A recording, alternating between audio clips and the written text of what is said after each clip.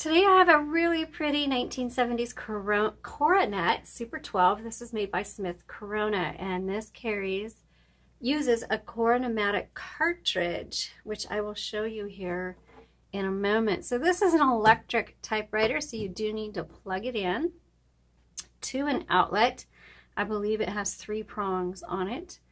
So let me show you around, and then we will do a typing demo on this particular typewriter. First of all, you've got a paper holder in the back. There it is. You can set your margins by pressing and sliding. Here's your paper guide. Your carriage release is on either side. You can hear the bell. This is going to be the paper release. So there's a bar down here that holds the paper really tight against the roller. You release this if you need to straighten it out or you need to pull the paper out. Right here it says 1, 2, or 3. This is an electric typewriter with a power return. So when you hit the return button, it's going to advance either 1 line, 2 lines, or 3 lines, depending on how you have that set.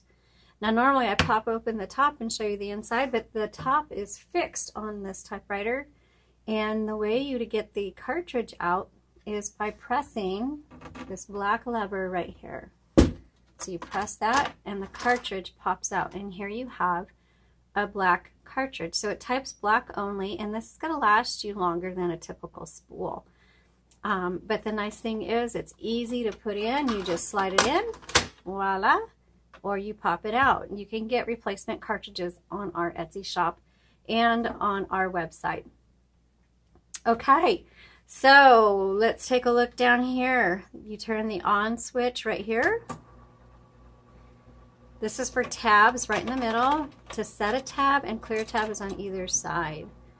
Like I said, this is an electric typewriter with a power return, which means this typewriter is easier to type on than it is a manual because you don't need to press down as far. Let's go ahead and load our paper and I'll show you what I mean. So the paper loads right here behind the silver bar. And you just set the paper down and then you roll, and it'll draw the paper through. You got to lift up this bar and then set it back down. I like to make sure it's even. I'm off just a little bit, so I'm going to straighten this out by pulling this forward. That releases the tension and I can adjust it. So now it's even. Okay, so I'm going to hit the return. And let's go ahead and type on this. So we have a 1970s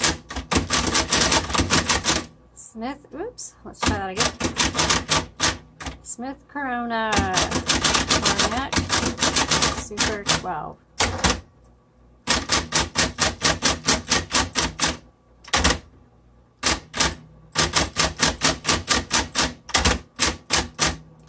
I recommend this for new typers or especially young typers because it is easier to type on. Now obviously it's going to be louder because it's electric, and you want to make sure you have it on a sturdy table because when you hit the return it does jolt around. I have an uneven wood table, and so you'll see that there's nothing wrong with the typewriter. I have this big dip in my table. Okay, let's go ahead and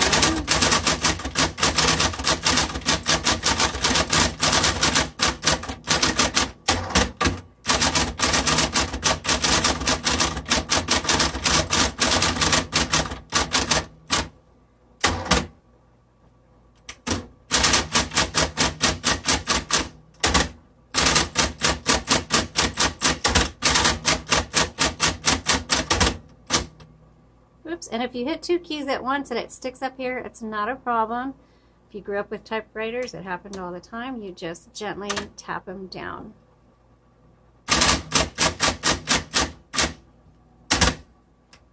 This is going to be good for crafters, journalists, kiddos, whoops, backspace, newbies to typing,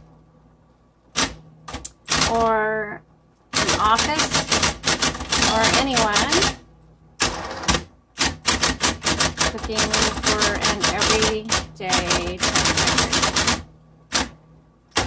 This typewriter works well. I would not say that it's at the top of our list in terms of a great typewriter, and the price is going to reflect that, but there's nothing wrong with it. It works well. It's just not as smooth as some of our other ones, but if you are new to typing or you're just looking for one just to have on hand for a quick note, for a craft, anything like that, this is going to be a great typewriter for you. Now, if you're going to be writing books, manuscripts, doing a lot of writing, I don't recommend this one. You're going to want to find a typewriter that's really smooth, that you can just really get into a feel and a groove with. This is going to be for short projects or just for, you know, kids who want to practice and want to learn how to type. That's what this is going to be good for. So there's nothing wrong with it. It's just I'm suggesting, I'm just making suggestions based on what maybe your needs are. If you have any questions, post them below or send us a message through our Etsy shop. You will see the link in the comments below. Thank you so much for watching and have a blessed day.